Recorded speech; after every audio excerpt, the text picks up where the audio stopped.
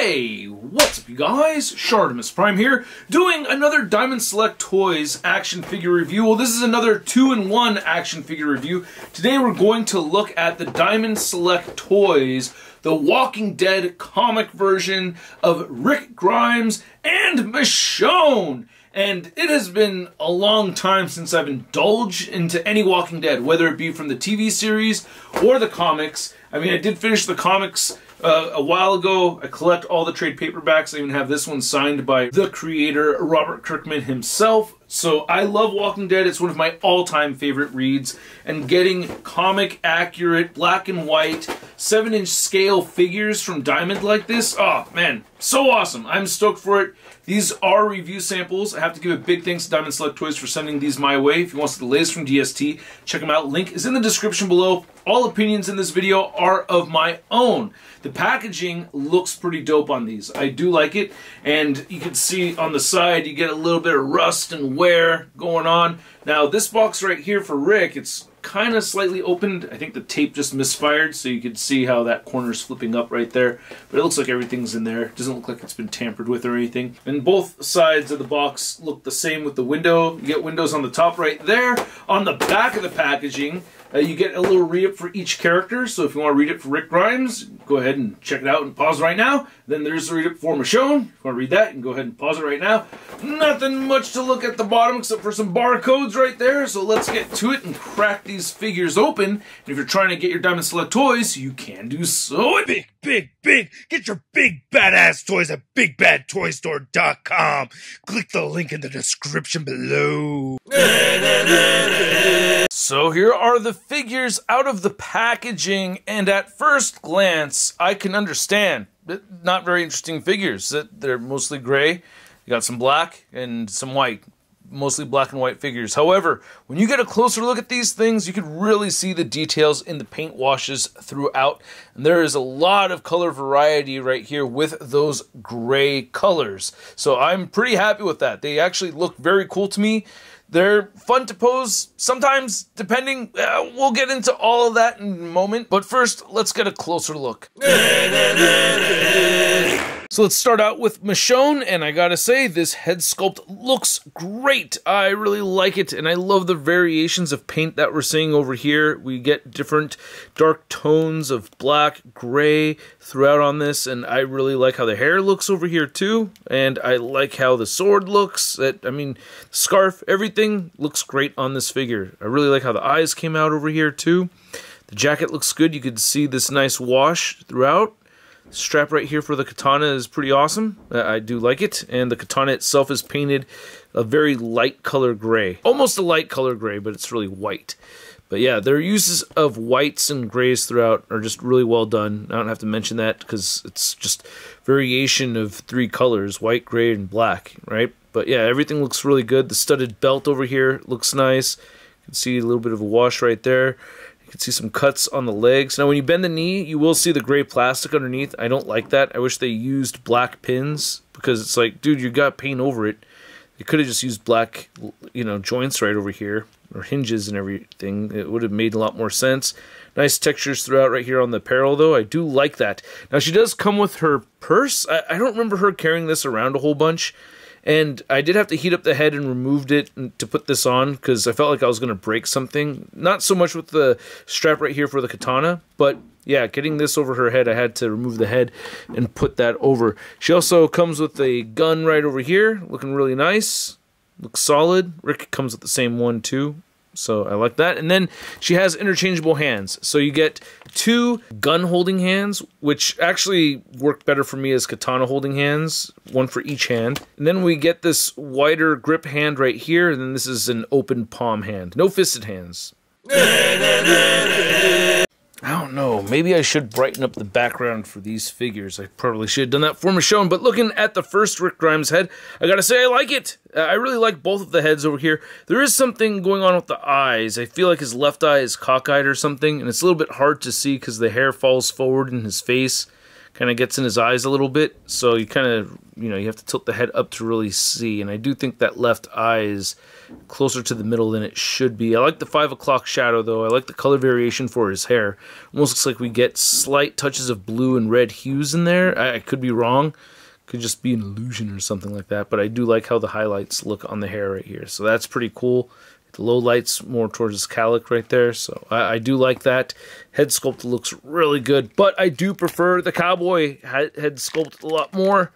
Easy for me to say. But yeah, that looks more straight on. Sheriff Grimes over here looking pretty sweet. Hasn't seen too much battle yet. But I prefer this head sculpt more. I do think it looks good.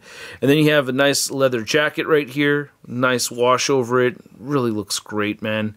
Very pleased with that.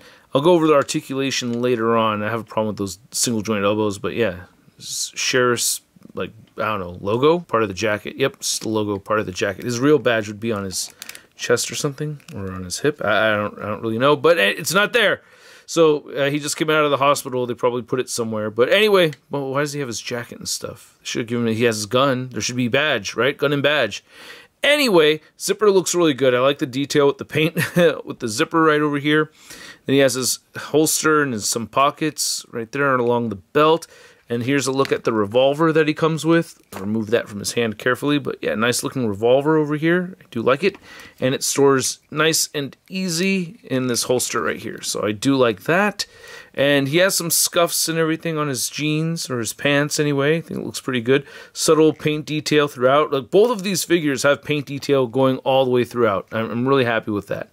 His legs look pretty good. I like how the pants came out on this figure. And then you can see the shoes right over here. And they have just ever so subtle amounts of paint on there as well. Feels like there's black paint over black plastic on this, but I could be wrong about that. I've been wrong before. I'm human. Last time I checked, anyway. Anyway, look at this bag. He comes with his golf bag, but there's a dark bluish gray color kind of highlighting this. I really like how that came out, but right here, looking pretty good. I like it. And then he also has the same gun that Michonne has. Now, he comes with and his trusty axe. This is his most important weapon. So I love the axe right over here. Looks good. But, yeah, he comes with a set of fisted hands. He comes with a set of trigger hands like this, and he has some wraps going on right there. But he also comes with a set of wide open grabbing, clawing hands, and then other blunt force weapon hands right over here. The gun hands do not have horizontal hinges on them. I thought that would have been a good move, but yeah, they did not do that. So the articulation on the Michonne figure, I think, is a little bit better than it is on the Rick figure, and, their typical Diamond Select articulation, okay, not the greatest, definitely not the worst. Anyway, let's start with Rick over here. Looking at Rick's head articulation, we have the dumbbell joint right there, which I don't like. So his head looks up a little bit right there. You can see a little bit of a gap underneath his ear too. Can move down just a little bit. You get side-to-side motion, pivoting. Arms move outward only about that far. And then you could rotate forward, or you could do a full 360. The single jointed elbow does not meet the 90-degree mark, and that's really tough getting him to hold his guns. I really don't like that. I wish that could bend in a lot more so, or we had double jointed elbows. The wrist turns side to side, and they do hinge up and down. You have the diaphragm cut there, bit of diaphragm pivoting, shifts forward and crunches a little bit, not back at all. Waist cut, hips move outward very far, kicks forward, moves back the tiniest bit, upper thigh cut, single jointed knee, and then it rotates at the knee. Again, you can see that plastic popping through there. And the ankles rotate side to side. You can move him down, you can move him up a bit, and he has beautiful ankle pivot. And her head, of course, can turn side to side, pivots, and looks up a little bit more so than Rick, and she can look down more so than Rick. Shoulders move outward, fairly easier than Rick's. You could do a full rotation right there. That single jointed elbow comes in maybe just a bit more than the 90-degree mark, which is a lot better to work with. So, see, and she's more agile, rotates at the elbow as well. And then you have these ball joints right here at the wrist. So a little bit less articulation, but you can rotate them and then shift them around and pivot in any direction. I prefer the hinges, but it's sufficient. You do have a diaphragm cut in there. It's hidden by this scarf. So it pivots, moves forward a bit, moves back a bit, waist cut still.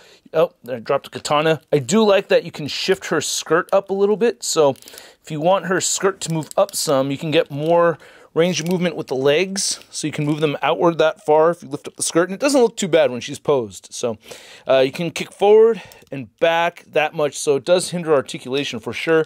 She doesn't have an actual thigh cut, but it does rotate a bit up at the top over there. I wish she had a proper thigh cut though. It's kind of weird that she doesn't. Almost like how a McFarlane Toys figure thigh would move, kind of shifts more than really swivels. Anyway, single jointed knees right there, rotates at the knee, and then you get boot rotation right here as well. And then the ankles move down, they move up, and she also has beautiful ankle pivot. Now to measure out these figures, you can see Michonne is standing just a little under to the 7-inch mark, and then you can see good old Rick Grimes over here standing just a bit over 7 inches, like 7.25.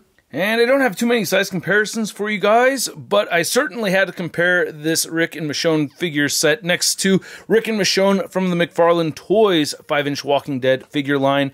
And one thing I wish that Diamond Select did was change out one of the hands for a stump. That would have been kind of cool to have. And then maybe instead of this alternate head, maybe have an alternate head that looked like that, you know, later on in the series. But, you know, I gotta say, it is refreshing to have Walking Dead figures with good articulation.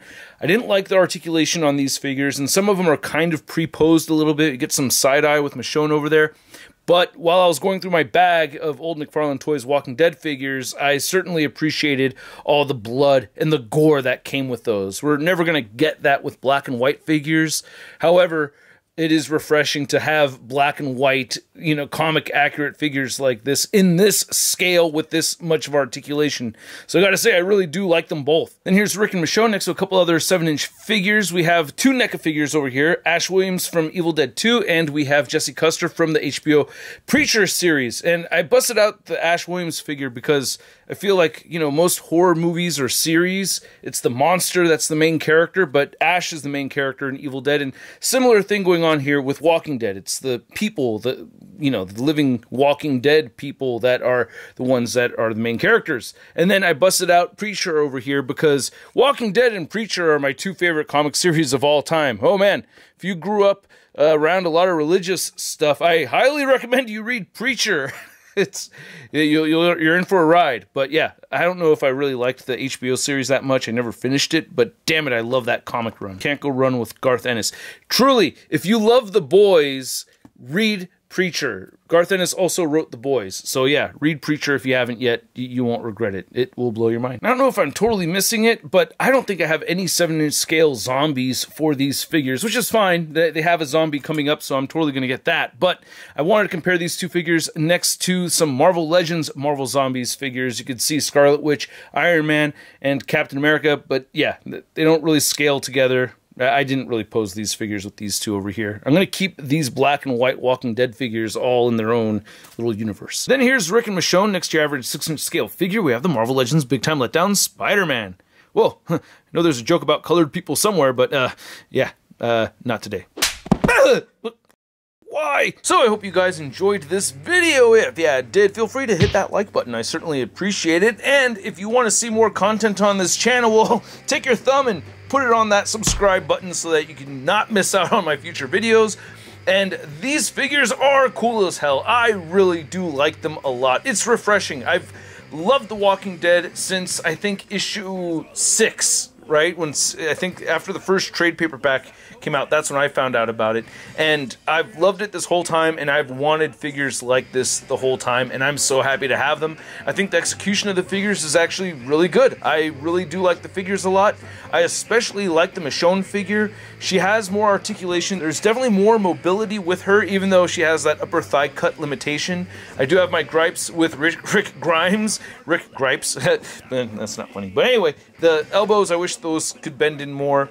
And yeah, I wish the head articulation was a little bit better on Rick. So I do have my gripes with him, but he does come with a bunch more accessories than Michonne. So I really do like them both. I guess you could call me biased because I've been wanting something like this for a long time. As soon as they put these figures out on display, I was like, oh yes, they're doing it, sweet. So I'm stoked for them. At the price of about 25 bucks a figure, oh man, I'm gonna give these figures a Sud rating of, I love it! And I'd like to know what you guys think, so share your opinions with me in the comment section below. I do read my comments. If you want to follow me on social media, you can find me on Instagram, Twitter, Twitch, TikTok, and on Whatnot and Mercari. And I will catch you guys later. Peace! That's crispy.